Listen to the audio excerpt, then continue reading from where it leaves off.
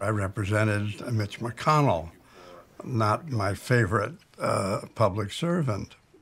So let me turn first to Floyd Abrams. But I agreed with his views on this.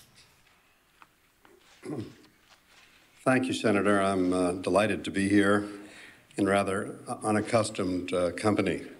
It's the oldest of cliches that politics makes strange bedfellows. It is not at all strange that people who disagree politically can come together in defending the First Amendment. Right away, we're in the area where there's the absolute most First Amendment protection. Nothing's more important than speech about who to vote for. And maybe nothing is more important than who to vote for president.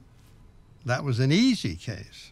That must be one in which the First Amendment carries the day. I actually was at the Citizens United argument. I was a young lawyer in the Obama White House counsel's office, and the White House would often send lawyers to the court for kind of big, significant arguments.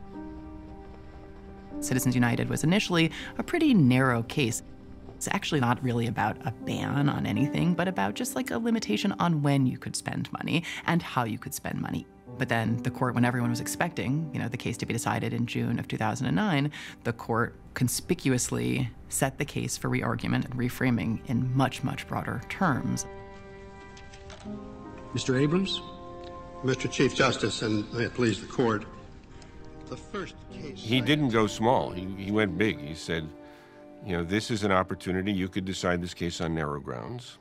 And there's good arguments to be made that the court should have decided it on narrow grounds.